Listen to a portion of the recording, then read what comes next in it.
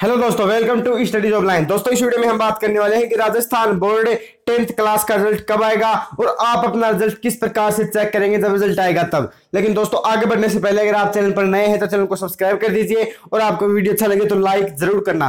तो चलिए दोस्तों, अब पहले मैं बात करता हूं कि राजस्थान माध्यमिक शिक्षा बोर्ड 10th क्लास का रिजल्ट आपको किस प्रकार से चेक करना है। तो दोस्तों, आपको सबसे पहले गूगल के ऊपर टाइप करना होगा या फिर आपका जो भी ब्राउजर है उसमें टाइप करना होगा BSER अजमेर। जैसे ही आप BSER Ajmer board of secondary education Rajasthan Ajmer search करोगे तो ऊपर ऊपर आपके सामने वेबसाइट आएगी board of secondary education Rajasthan. ये है राजस्थान बोर्ड की ऑफिशियल वेबसाइट। आप जैसे ही इसके ऊपर क्लिक करोगे आपके सामने राजस्थान बोर्ड की ऑफिशियल वेबसाइट खुल जाएगी। और दोस्तों, अब आपको यहाँ पर न्यूज अपडेट नाम से एक बॉक्स दिखाई दे रहा होगा जिसमें 3 न्यू नाम के छोटे छोटे बॉक्स हम बहुत तेजी से घूम रहे हैं। अब इसमें आपको सबसे ऊपर दिखाई दे रहा होगा रिजल्ट 2018। आपको इसके ऊपर क्लिक करना है। जैसे ही आप इसके ऊपर क्लिक करोगे रिजल्ट 2018 के ऊपर देखिए नया पेज खुल गया है, राजस्थान स्टेट एग्जामिनेशन रिजल्ट 2017-18। अब इसमें दोस्तों आप देख सकते हो कौन कौन से रिजल्ट यहाँ पर हैं। Senior secondary commerce result, senior secondary science result और सीनियर सेकेंडरी आर्ट्स रिजल्ट।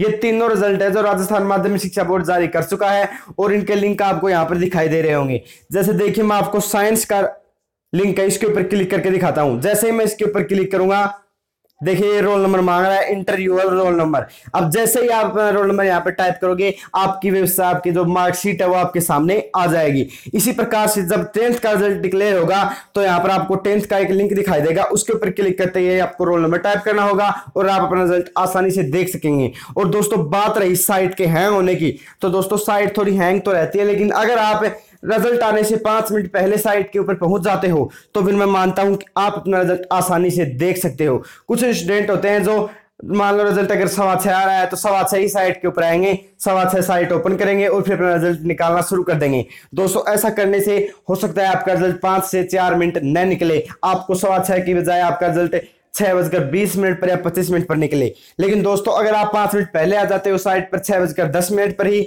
और आपका रिजल्ट आना है 6:15 बजे, तो आप अपना रिजल्ट आसानी से चेक कर सकोगे। ये आपके लिए खास टिप्स है अपना रिजल्ट सबसे पहले निकालने के लिए। और दोस्तों, आप इस वेबसाइट का लिंक वीडियो के नीचे डिस्क्रिप्शन में देख सकते हो, वहां से भी डायरेक्ट आप इस वेबसाइट के ऊपर आ सकते हो। और दोस्तों, अब हम बात कर लेते हैं कि राजस्थान बोर्ड 10th क्लास का रिजल्ट आखिर डिक्लेयर कब होगा।